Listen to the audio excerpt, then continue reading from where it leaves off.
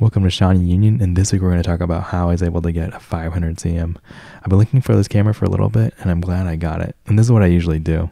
I'll take an older, junkier camera, like the Canon A1, fix it up, work on it, and then trade in for a nicer camera, like the Olympus OM1. And this happens over and over again. But I was thinking about upgrading my laptop and putting a new hard drive in it, and I talked to David Hancock.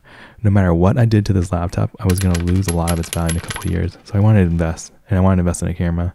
When you want to invest in cameras, two names come up, Leica and then Hasselblad. Hasselblads are actually a little bit cheaper right now, so I decided to go with one of those. I looked on Adorama and found a pretty sketchy listing and went for it. So how do I afford a camera like this? Well, I just trade in a lot of my gear I have lying around. And when you do what I do, you end up with a lot of gear. So I took the stuff I didn't want and just sold it all. And this was enough to pay for the Hasselblad. So what happened when it came? It was actually not that sketchy at all.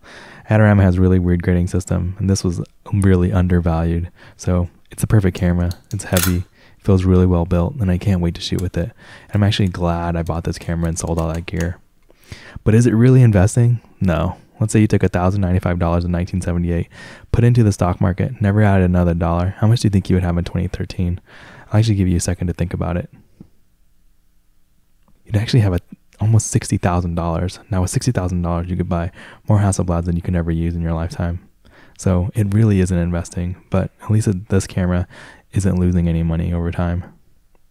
So I hope you guys enjoyed that video. Let me know what you guys think about investing in cameras below in the comments, and I will be back next week to talk about some more cameras. Thank you guys. Bye.